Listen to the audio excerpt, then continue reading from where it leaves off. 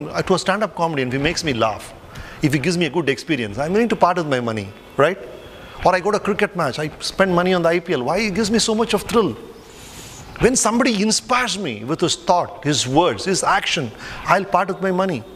So the only way you can make money is when you add some value to somebody's life. If you can reduce my working time, if you can delegate some work to you, I'm willing to part with my money to you. So you either make things easier for somebody, or you speed up somebody's work, or you're of some service to somebody. That is when money comes in your hands.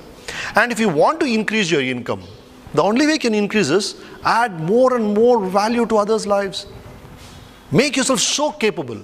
Increase your skills so much that people are willing to pay for it. Or increase the number of people you add value to. You make a brilliant idea, You invent windows, the whole world is benefited, and you become the richest man in the world. That's how it works. Think of something which benefits a lot of people and you make a lot of money.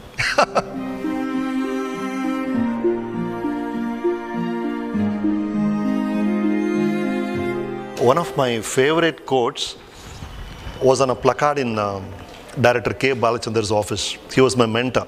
And he had a placard saying, "Today is the first day of the rest of your life." I think that's a fabulous thing. Whatever you decide today. Okay, till yesterday, okay man, I goofed up. I was a mess. But from today, I decide, now you see what I can become. That I think is a great thing to say. We were coming here on this road, there's a board there. No U-turn. Life doesn't have that board at all. You can take a U-turn anytime you want. It's just on you to decide that now you see a new me, a fresh me, I'll show who I am. Of course it's going to be tough. Obstacles are going to be there. See, why do you enjoy a cricket match, Durgesh? Why do you enjoy a football match, or why do you enjoy this game so much? Because somebody is trying to hit a sixer, but the other man's idea is only to make him out. Every cricket ball starts with the idea of making the batsman out. He is a clever guy. He'll hit a sixer, he'll hit a four. He's got the skill. That's how everything is. Everybody is trying to stop you.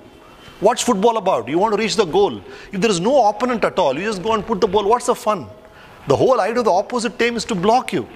So I think life itself is designed that way. You want something so badly, and the whole world said, we will not allow you to get this. And you just roll up your sleeve and say, you think so? You underestimated me, boy. I'll show you who I am. That is what it's about.